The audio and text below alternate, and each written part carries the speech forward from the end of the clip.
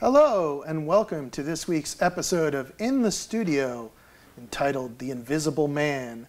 I'm your host this week, Alex Silva, and my guest today is Kareem Daniels, an artist and many other things. But Kareem, why don't you tell us a little bit about yourself? Yeah, so I'm Kareem Daniels. I'm from a small town in North Carolina. Actually, it was an old tobacco plantation.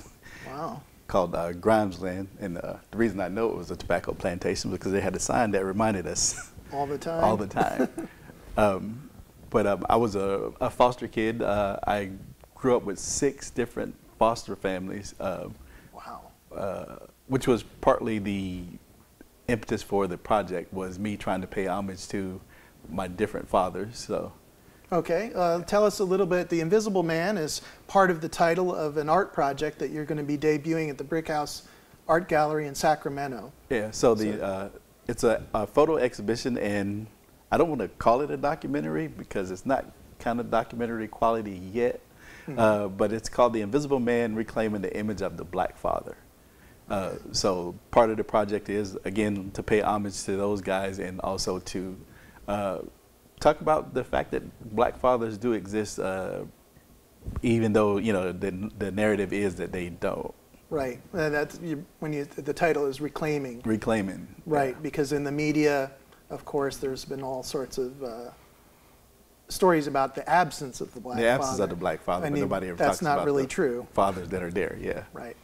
So what, besides going through 6 foster home or families, was there any other thing that kind of triggered? I mean, obviously you've been working on this project for what, about a year now, you said?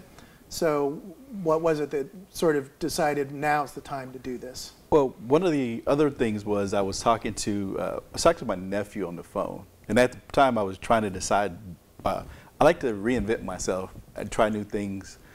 So I've done comedy, I do poetry, I've done a Vipassana, which is like a 10-day silent meditation retreat. So I've done a bunch of different things.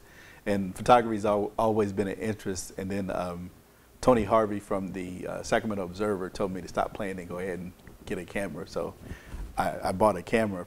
And then I was talking to my nephew, and we were talking about his kids. And he was telling me about a story about being at the mall, and he saw a younger black man with his daughter. And he had to, he went up to him and was like, keep up the good work. And so that was like the impetus. And it was like, oh, okay, that's what we're going to do.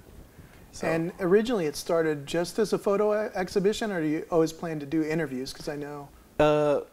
Originally it started as photos, but I wanted to do interviews because I wanted to give them a voice, because nobody actually gets to hear that voice. You'll have 1 or 2 people on television occasionally, but I wanted to give regular guys a voice. Chance to speak for themselves. Chance to speak for themselves, yeah.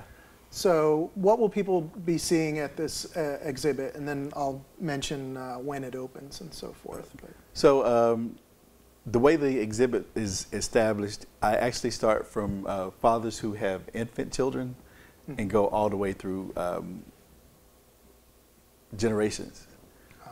So as you work from one room into the room to the other. Like I said, you start with infants. You'll see fathers doing things with their kids from toddler to teens through college graduations. And then the last set of photos on the exhibit is a family that goes from a father to his grandchildren or great-grandchildren. And the exhibit, you've also incorporated the video interviews? The video interviews. So I've interviewed about 10 people. So I've interviewed comedian Vince Morris, who's been like on Showtime, HBO. He's been on Comedy Central and BET. I also, since the last time I talked to you, I interviewed Steph Sanders, who used to do comedy with Patrice O'Neal. Trenton Davis, who won the NBC standoff, comedy standoff. But I didn't interview more than comedians. Right. I interviewed one gentleman who's he's had 3 sets of kids, so which kind of sounds bad, but it's not really. He he adopted a kid in his 20s because the child's parents told he was the child's basketball coach, and the parents told him that he wouldn't make it if he didn't take him with him. Oh, wow. And so he did that. Then he was married and ended up he getting divorced, but he ended up raising his sons from that marriage. And then he has 2 younger sons now. So from another, yeah. But he talks about how he's learned through each level of, children. And then I interviewed. I tried to interview one of my friends who has a disabled child, but we could never kind of make that work. But I did interview Steph, and he talked about,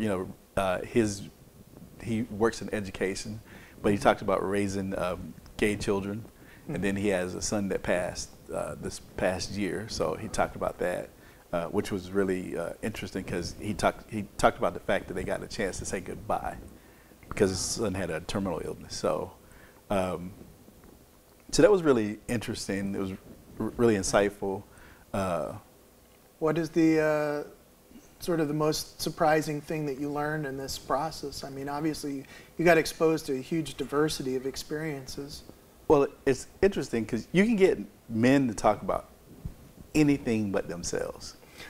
So, we'll talk about basketball, we'll talk about women, we'll talk about just anything but yourself. So to get them to actually open up became interesting. And then there were people that I couldn't get because they weren't. They just wouldn't. They just wouldn't. And I think that was part of what happened with Mark. But one of the things I got from him was he was like, his son became disabled as a teenager. So he was like, in the stereotype that black men run at the sign of trouble, and he was like, it's my son. What am I supposed to do? Right. I'm supposed to take care of him. Like, I can't throw him away. Like, wouldn't want to throw him away because that's my son. So that was really. And did you come across any challenges besides the difficulty in getting the interviews that were surprising or something that was difficult? Or did it all go pretty smoothly? Mostly the getting the interviews were tougher than getting the pictures. Almost everybody agreed to the pictures. Right. There were a couple of people that wouldn't let me take their picture. And then there was actually one lady who, once I told her what I was doing, I had taken a family photo of them. But once I told her what I was doing, she actually asked me to take a picture of her daughters with their father. As a separate thing. That's very nice. So in talking to all these fathers and interviewing, I'm sure they gave all sorts of advice and knowledge and wisdom. Was there anything that stood out? There were two. Trenton, when I interviewed Trenton, one of the things that he said was he's learned a lot of patience, and then the fact of loving somebody else or putting somebody else first all the time was a thing that made him grow a lot as a person. And one of the things he said, and I'm kind of paraphrasing, was he said as a father, it's his job to make sure that she realizes her purpose in being here in a shorter amount of time than it took him to do it. Right, to help her along. To help her along. And then another gentleman, an older gentleman, he was saying that his father used to ask him to do the brakes on the car. Like do stuff like that. And he was like, he didn't want to do it because it was work. But later on, he realized that his father was asking him to spend time. And he didn't know how to do that. So he would say, let's do the brakes. And he said that had he explained to him that he wanted to spend time, then he would have been more than happy to do the brakes.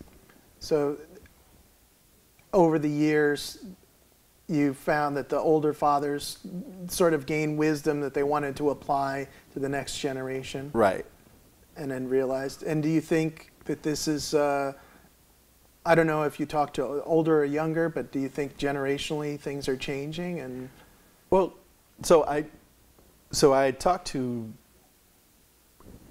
everybody from somebody who's in their 70s all the way to people in their early 20s. Mm-hmm. And the thing that I realized is that some guys learn from the mistakes of their fathers, and they wanted to be different fathers because of that. Some guys, one younger guy that I interviewed, he in him being a father, he understood that his father didn't have the tools to be the father that he thought he should be. And so, so that's a thing that's changed. So there's a lot of forgiveness in that aspect. And then just a lot of guys are just like, they're just either they're trying to be the father that their father was, or they're trying to be the father that their father wasn't. I see, yeah. So it helps, you're getting a lot of sort of healing, almost like back healing, not just with the younger generation that's being raised, but better relationships with the fathers and grandfathers. Grandfathers, yeah, because now they have a understanding. That level of wisdom. That level of wisdom that comes, yeah. Yeah. Yeah. Well, let's talk a little bit. So the exhibit is at the Brick House Art Gallery in Sacramento. Yes. And when it starts on? It opens on May 31st at 6 p.m. I'll have DJ Mike Brim and DJ Master Dragon. I also included, who are also included in the video, in the photos, yeah. Because Master Dragon isn't Mike's son, but he's one of his mentees. Mm-hmm. And so I wanted to include the guys who were mentors as well, because that's a part of another aspect of fatherhood in the Black community. Mm-hmm. So, you know, you end up with a lot of coaches and whatnot who step in where there are absentee fathers and do things with the kids that in those places. So so it's a community parenting. So it's a community parenting. So it's being raised by the village, which was what happened with me. So would you mind talking a little bit about that? I mean, how is it that you wound up with 6 different? So my mother left when I was 6 days old, and she left me with my grandmother. My grandmother was an alcoholic, and so her niece actually took me from her. And so part of it was they were older, so, you know, people would die and I would end up living with other people. And then when I got to be a teenager, one of my friend's parents saw me making the trek back and forth to my grandmother's house, because she didn't necessarily take care. I kind of took care of her as mm-hmm. much as anything. So they saw me doing that, and so they decided that they wanted to take me in. And so that family, the father's name was Buddy. We call him Buddy. He's about 6'3", about 250. A big guy. Big guy. Yeah, but he taught himself, he didn't finish high school, but he taught himself math enough to learn how to work on the equipment at Fieldcrest, and he became like their maintenance person for all of their factories. You know, like he was the guy that they called to come in if they needed something. And he worked the graveyard shift. And so I was involved in a lot of things in school, and he would come pick me up from school, take me to whatever I needed to do. Like I was on the superintendent advisory council. He would come pick me up from school, take me to that, sleep in the car until I finished, and then, you know, bring me home. So even though he had a busy life, he was dedicated to helping you out. Yeah. And then, and he ended up, you know, when he married Mom, she had 2 kids. So he raised her 2 kids as his own. They had kids after that. He raised them. He helped her sister with everything that she needed to help raise her sister's son. So, you know, those are the things that happen. Those are the stories that never get told. And that you wanted to bring out. Yeah. To bring out. All right. Well, the exhibit's called The Invisible Man, Reclaiming the Image of the Black Father, correct? Yes. The artist is Kareem Daniels, and it'll be at the Brick House Art Gallery in Sacramento starting May 31st. And you said it runs to? June 29th. June 29th. So, and you'll be able to meet Kareem, correct? You'll be able to meet me at the reception. June 20th, I'm doing a panel discussion with Black fathers. Okay. And Terry Moore, who runs Fathers and Families in Sacramento, which is a group that helps fathers with parenting classes and helps them through the court process. He'll be on the panel. Steph Sanders, who the comedian I spoke of, he'll and where be will on that it. Be? And that'll be at the Brick House on as well. June 20th at 8 p.m. Okay. Well, thank you very much, Kareem. It was a pleasure. You, and check out the exhibit, because I think you'll find something for everyone there.